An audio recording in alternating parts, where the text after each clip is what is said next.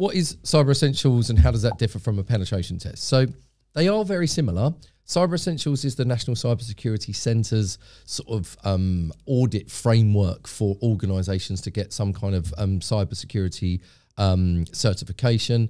It's predominantly here in the UK, but there's lots of different versions of Cyber Essentials all over the world. Australia has the Essential 8, so different countries will have their own sort of version of this. But the reason that we are a big fan of it, not just because we're part of the National Cybersecurity Centre, the NCSC for Startups Alumni, we actually think it's a really good audit for the money. So Cyber Essentials assessment will kind of do external IP addresses, no vulnerabilities, no nasties open there. It will take across sections of machines, so your internal device security, so you can just understand really what your posture looks like, the configuration of those machines and vulnerabilities. It will also take in things like multi-factor authentication as well and just put them into a sort of central audit, and you do either pass or you fail. But the reason that we're such a fan of it, it's probably anywhere in between £1,000 and £2,000. Apologies, people might need to fact check me on the price.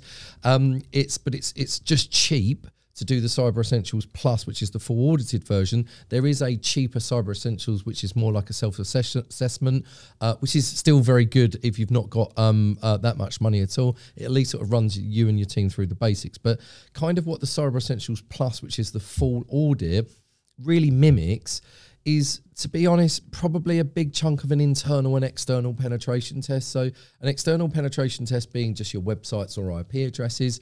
I mean, they can range from anywhere between £1,000 at the cheapest, but more like £3,000, £4,000, £5,000, something like that. Whereas a full internal and external penetration test, you're getting into maybe £10,000, £20,000, depending on the organisation and depending on the scope. So don't get me wrong.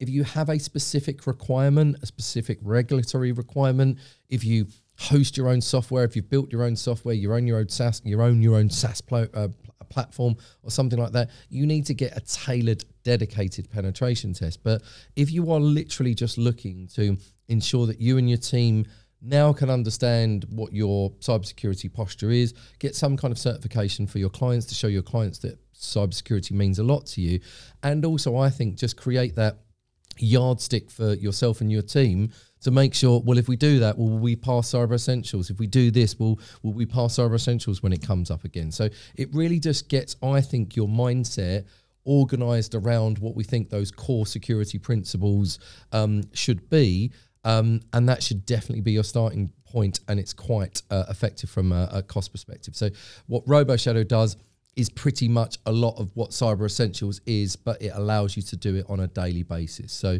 people will use the reports and data that comes out of Cyber Essentials to kind of pre-test, RoboShadow, to kind of pre-test themselves against Cyber Essentials. So more on that, depending on what time or what date you watch this video, more on that will come out, as we're actually doing some work in that area at the moment.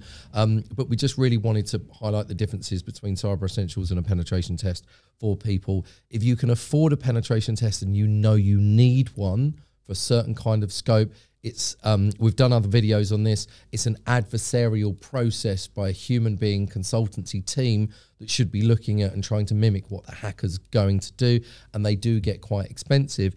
If you've done nothing at all and you're just on the journey of trying to get better from a cybersecurity perspective in general, then I would definitely recommend the Cyber Essentials process. Start there, and your Cyber Essentials Plus assessor, you can ask them, do you think this is enough, or is there anything else that you feel that you would want to add from a scoping perspective, anything else that you feel that we need to get a full penetration test done? But as always, feel free to come back to us in the comments or drop us an email.